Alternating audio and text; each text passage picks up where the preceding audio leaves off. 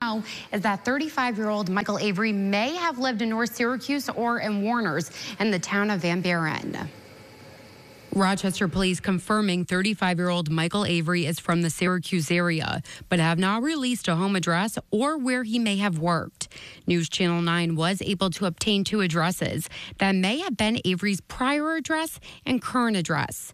The neighbors we spoke to in one North Syracuse apartment complex said they did not recognize Avery. We went to the second address, a home in Warners in the town of Van Buren, where a woman claimed she was a family member and asked us to leave. This image shows police searching the Wood Springs Suites in Greece where Avery was staying. Police continuing to work with the FBI to find out a possible motive.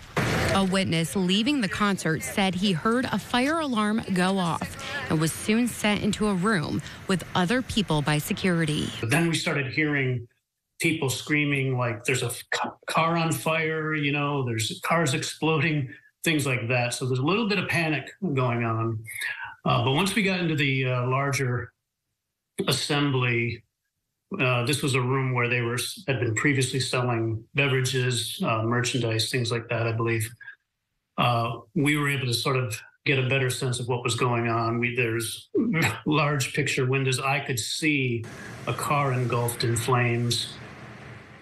Now, Rochester police are asking anyone with additional information regarding this horrific tragedy or Avery's motive to contact the department's major crimes unit at 585-428-7157 or email majorcrimes@cityofrochester.gov. Christy. Ashley, thank you.